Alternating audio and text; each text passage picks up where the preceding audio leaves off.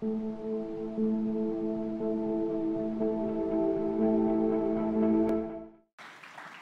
a long story, but I'm happy to be in the house. For like 2 years, I've not been here.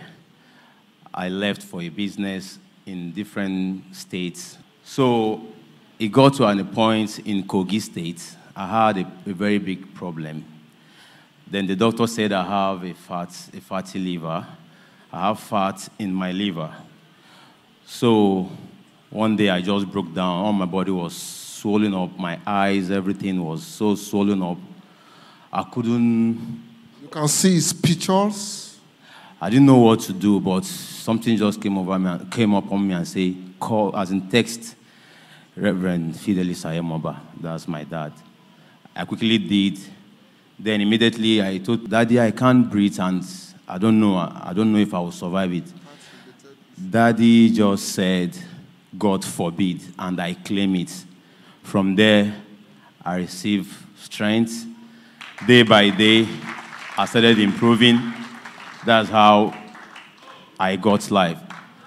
Then after then, I was also having problem because the kind of job I do is a very hectic job. No timber.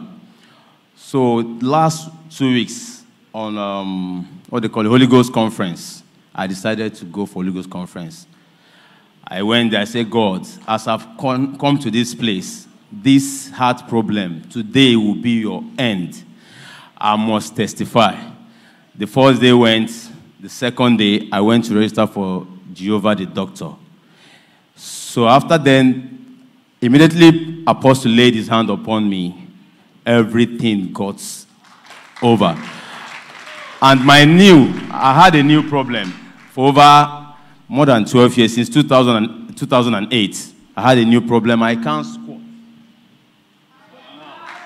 After that touch, everything went off. From now, I'm restored. I want to give all the glory to God.